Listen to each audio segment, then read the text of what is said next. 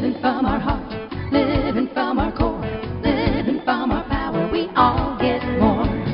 We are powerful women. Hello, everyone, and welcome to the Heart Whispers Summit. If you've been here with us for a while, you know that I'm Sue Erda. I'm your host for this event, and I get the grateful job of welcoming all of these 20 authors of the book, Heart Whispers. And I love introducing them to you because I know that you're here to hear their topics. You're here for yourself because you want to learn how to listen more closely to your own heart whispers. And these women, well, they will definitely inspire you. Today, we're going to be talking with Debbie Weiss, one of our authors, and I will read a brief introduction of Debbie, and then we'll get started talking with her. With more than 5 decades of confronting life's most daunting challenges under her belt, Debbie Weiss is an expert in triumphing over limiting beliefs to achieve her dreams and inspiring others to do the same. Debbie is the author of the memoir, On Second Thought, Maybe I Can, which is scheduled for publication on August 2023. As a multifaceted entrepreneur, Debbie operates both an insurance agency and her own online store, A Sprinkle of Hearts. She is also the host of the podcast, Maybe I Can, as well as a speaker, dedicated family caregiver, and a mother. And Debbie, I am happy to welcome you today. How are you? I'm great, Sue. Thank you so much for having me. How are you? I'm doing well today. Thank you so much. Good. I do love this topic that you have and the name of your book, On Second Thought, Maybe I Can. And the subtitle you chose, Taking Control of Your Own Destiny. I like that very much too. We're going to talk about what these mean. But let's talk about, you have a podcast titled Maybe I Can. Why did you choose that name? Because for so long, my mantra internally was, I can't.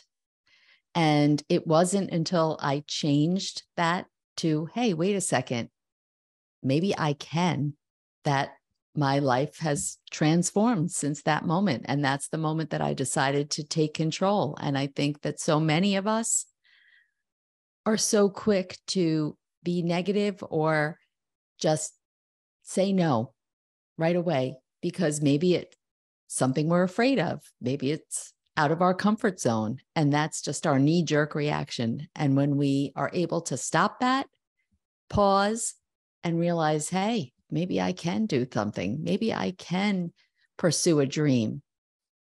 Everything starts to change. Yeah, it sounds like it opens up any possibility then. Just maybe. Doesn't say I definitely can, but just maybe. So then the wheels start turning. How can I do this? I like that. That's a great introduction.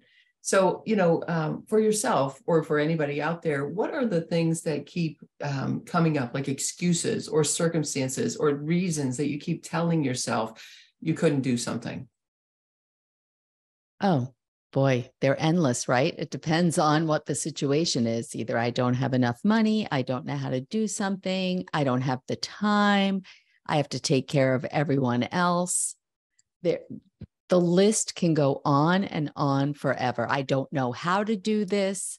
I specifically for me, there's certain things that I don't do, right? So I don't do crafts. I don't do art. I don't cook. Those were things that I told myself. I convinced myself I just don't do these things. And so if anything in any of those areas would come up, nope, don't do it. So the list of excuses, honestly, could go on indefinitely. Yeah, it can. And we then convince ourselves too, it's not an excuse, it's a reason, it's real, right? So was there some aha moment that you had when you shifted yourself from that I can't to I can? So, at the time, I didn't realize it was an aha moment, but looking back, around the time that I turned 50, let me first say that I have had a lifelong weight problem. Okay. I've struggled with being overweight since the minute that I was born. You too, huh? Me too. I think a lot of us. And so maybe like you, I have been on every diet in the world. And, what was my excuse? Oh, I have a low, slow metabolism, right? Like look at them. I would always be looking at everybody else and watching what they ate and saying, oh, why are they so lucky? Look, they can eat that ice cream. They can, whatever it was. And I was jealous. It was poor me, woe of me, woe was me.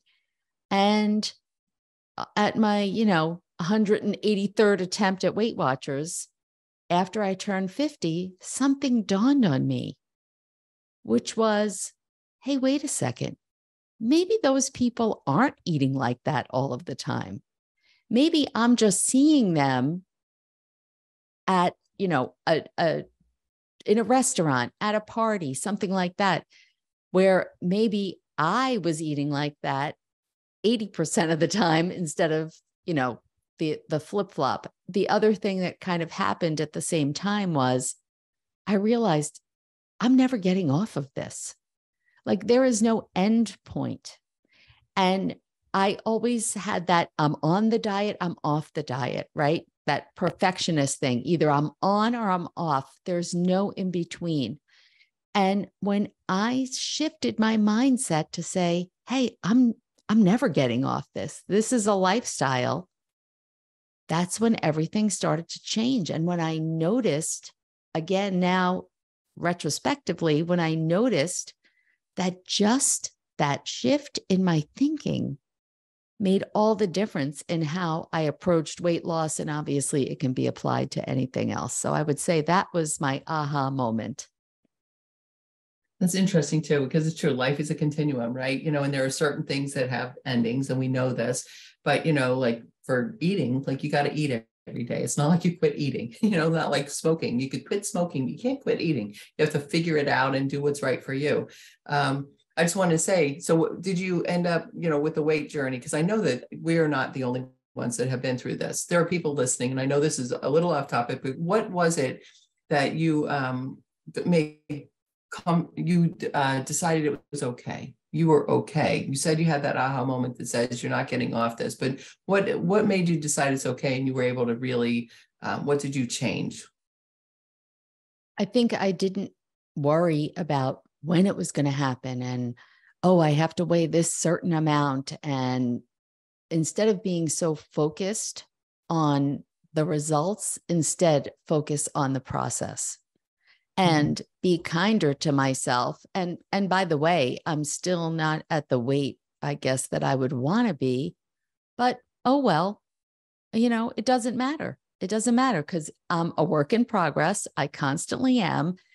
And instead of beating myself up every time I eat something that I feel like I shouldn't be eating, or I skip my exercise class, whatever it is, I have to be kind to myself instead of berate myself. And then that allowed me not to have that perfectionist syndrome where, I don't know about you, but if I was on a very strict diet and I quote unquote cheated, well, then it was like, oh, well, I already blew it. So I might as well open up the cabinets and eat everything because this is my opportunity, right? To really have like a party here because, oh, tomorrow I've got to start again.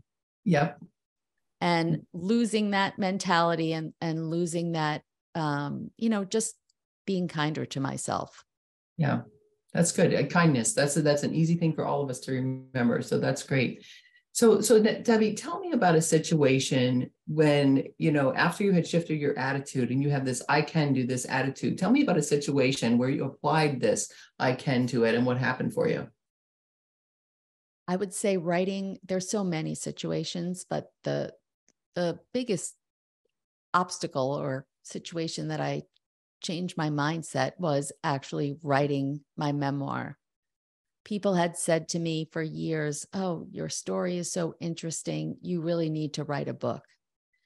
And honestly, when somebody said that, I just laughed and said, yeah, maybe someday, but it was never even a thought in my mind.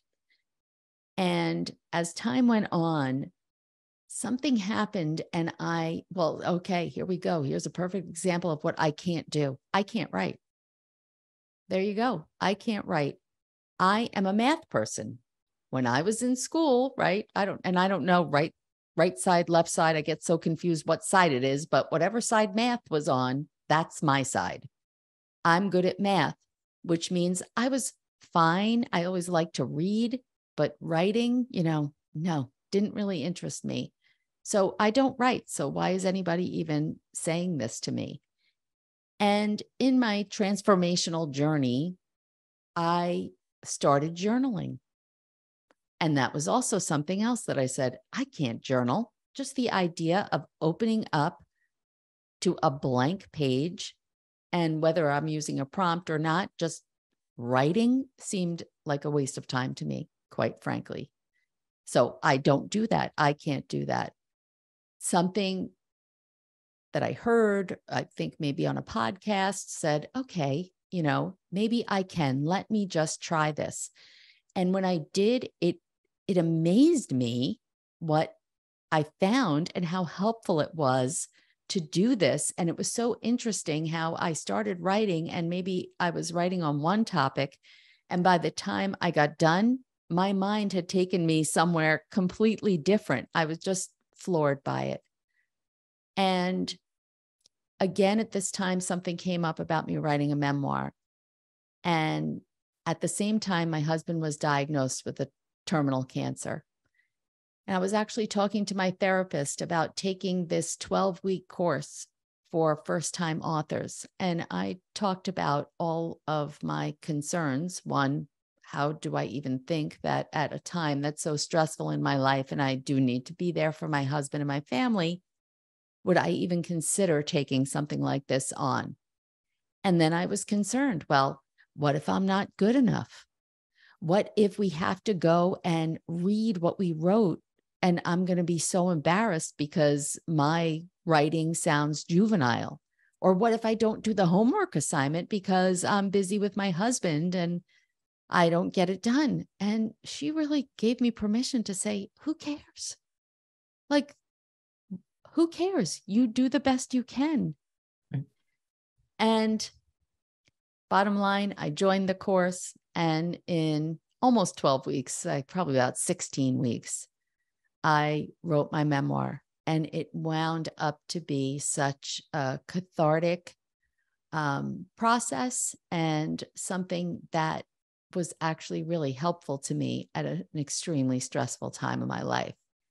And looking back a year ago now, I was still saying, I can't, I would never do that. And in a few months, I'll have that book in my hands. Yes, I know. It's amazing. And that's what happens. It just opens up. You don't know until you know, till you start writing. It starts to come forth. And that's wonderful. I'm so happy you had that experience. So Debbie, now that you have this I can attitude, what have some of your accomplishments been? So something on a smaller scale is, like I said earlier, knitting. I, be careful what you say out loud, right? Because now all my friends and family know that, I have this maybe I can attitude as opposed to I can't. And I was having a discussion with a friend about reading Michelle Obama's book, most recent book. And in the beginning, she talks about the fact that she took up knitting during the pandemic. And my friend is an avid knitter. So I was telling her, oh, did you read this? This is what Michelle Obama said. And she said, yes. And she said, do you want to learn to knit? And I paused, because the first thing that went into my head is, I don't knit. I don't like crafts. No. And then I said, well, I'll try, and then I still listed every excuse under the sun. While I'll do it, but I'm not going to be good at it. I have to say, so many months later, I have knit 2 baby hats, and I'm in the middle of a scarf. But since it's summer, I still have some time to go, and I'm looking to do my next project. And I've found that it is very, I don't know, there is something meditative about it, and I really enjoy it. So that's one thing. The other thing in particular lately that I have had to do is learn to cook. I'm almost 60 years old and I don't know how to cook. My husband was an avid chef. That should have been his profession. And so the kitchen was his domain. And prior to meeting him, I lived on frozen dinners. Well, now I've got to learn to cook. And this is something that I said, never in my life. I don't care. I will never learn to cook. I have to say, I am not so good. The air fryer is my best friend. But you know what? I'm doing it. I'm doing it. And something that I thought would be impossible is not impossible when you shift your mindset and you give yourself the opportunity to learn and experience new things. Yep. I love that. I love that saying I can, and I can at least try. And that's good. It's not the Star Wars Yoda thing, right? Do or do not. There is no try. That's not true. I used to think try was a weak word, but truly it's not. It opens up the world of opportunities for you. So I love that. Absolutely. Yeah. So Debbie, how has your life changed, your day-to-day kind of living changed because of this attitude? It really has done a 180. I do have a full-time job, as you mentioned in the beginning. I run an insurance agency, and I enjoy it. It's fine. I don't know how else to say it. It's not my dream. I didn't wake up every day and dread going to work or anything like that. But since I started saying maybe I can, and I've opened up a whole new world of opportunity with this book, with becoming a speaker, every morning I am so excited to get to work because I'm learning so many new things every day, and I am exploring all different areas, things that I don't know about. And, as I turn 60 this year, I talk to other people, and usually at this age, right, you'd say, oh, I'm slowing down. And instead I'm ramping up, and I feel like a kid, like being in school, and every day is just exciting. I truly wake up and look forward to what's in front of me for the day. I love that. And you know what? Anybody listening, that's what everybody wants, right? We want to be excited about our lives. We want to enjoy and know that there's something new and exciting, or just something that we're going to enjoy and be comfortable in, whatever that is. So I love that. Debbie, I love quotes from people. They inspire me, they empower me, they motivate me, all that. I know you have one you'd like to share with our audience. What is that? I do. I was never a person, I enjoy hearing quotes, but I always felt that everybody else seemed to have like a quote that drove their life forward. And I thought, well, what's wrong with me? Why can't I come up with a quote?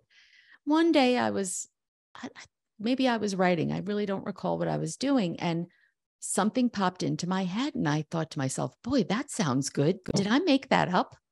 Or did somebody else say it? And I had a Google, and it turned out somebody else said it. And it was Glinda the Good Witch from The Wizard of Oz, who said, you've always had the power, my dear. You just had to learn it for yourself. And boy, did that really resonate with me, because it was a great reminder that I've been living life being controlled by everyone else and all of life's circumstances, and hadn't realized that I had the power. Just by changing my thinking and what I focus on, I can do anything. Yep, I love that. I knew that was the quote you were going to say when you said Glinda the Good Witch, because that's a wonderful quote, and it's so, so true. And really, when we look back, it's like nobody can empower us. They can empower us for possibility, but like really that comes from within. So I love that. Yeah, that's so cool. So Debbie, do you have any final words for our audience? Anything that you didn't get to share, that you might want to share with them and leave them with? I would say, stop limiting yourself. If you have a dream, even if you don't know what your dream is, because I didn't know what my dream was, I just felt that there was something more. And just the act of starting to explore that is life-changing. I love that. So Debbie, I know that there are people on this call that are going to want to reach out to you, contact you, stay connected. How can they do that? Through my website, it's Debbie, DEBBIER is my middle initial, Weiss, WEISS.com. So DebbieRWeiss.com, or you can always find me on TikTok or Instagram at Debbie.R.Weiss. Awesome. Thanks, Debbie. So Debbie, thank you so much for being here with us. I appreciate everything you shared today. I can, maybe I can. I love that. And I know our listeners are going to take that with them. Thanks for sharing your story in the book too. I appreciate that so much. And I'm looking forward to all our readers reading that.